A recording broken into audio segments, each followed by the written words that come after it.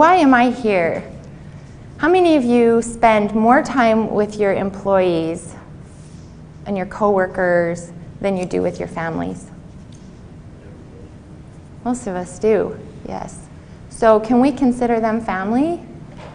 We should consider them family. So the reason I am here, and this is going to sound crazy, but it's the whole purpose of my talk, is it's all about love. It is. It's all about love. We love ourselves. We love ourselves enough to be safe. We love our families. We love our dogs. We love our coworkers. Does that mean we hug them and show them love that way? No, probably better not. Some of your coworkers probably wouldn't appreciate that. But we can show love to our coworkers by keeping them safe and ourselves.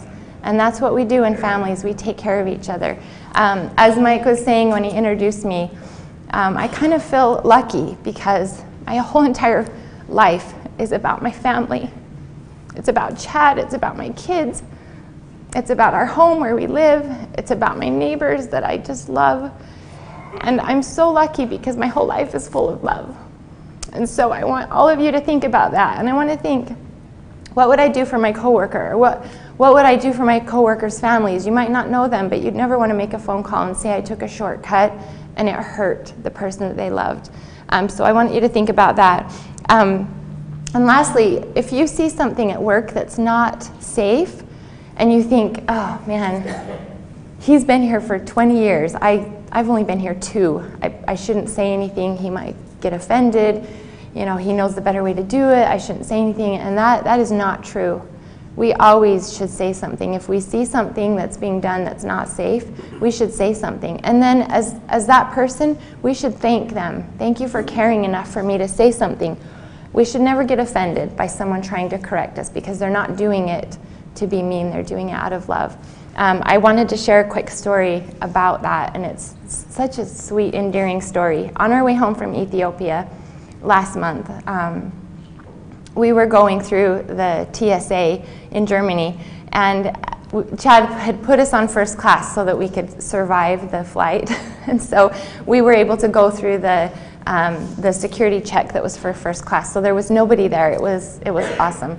But as we went through the metal detector, Caleb has a necklace that he wears. He calls it his Jesus necklace, and it's a cross, and it's metal, and it's just very dear to him. And I had forgot that he had that on. So as he went through the metal detector, it beeped. And so as he got to the other side, I followed him through, and the TSA agent came up, and he was a real tall guy. And he came up, and he stood in front of Caleb, and he put his arms out like this. And he stood there, like, assuming that Caleb would be like, okay, I know what to do. But Caleb was like, he just kind of looked at him, and then he looked at me like, okay. And he ran over, and he just wrapped his arms around him and just gave him the huge bear hug. And the TSA agent was like, whoa. And I mean, it totally caught him off guard. And he thought, okay. So he put his arms around Caleb, and he just patted his back. And, you know, Caleb squeezed on him for a second. And, you know, Caleb had no idea what he wanted. But, you know, love always works, and he thought he wanted a big, giant hug. So my point of this story is the TSA agent didn't push him away. Oh, no, son, that's not what I wanted. I just, you know, wanted to scan you. He loved on him, and he said, you know, okay, you know, nice hug. So, you know, show love back to your employees or your coworkers. When they correct you, because you've done something wrong, just thank you. Thank you for caring enough about me to say something. As Caleb let go of the TSA agent and he kind of backed up a little bit, he was smiling. He got down on his knees so he was at Caleb's level, and he lifted Caleb's arms and held him out like he needed him to do the little scan. And Caleb right at that moment was like, oh. And he realized he did not want a hug from me. He wanted me to stand like he was standing.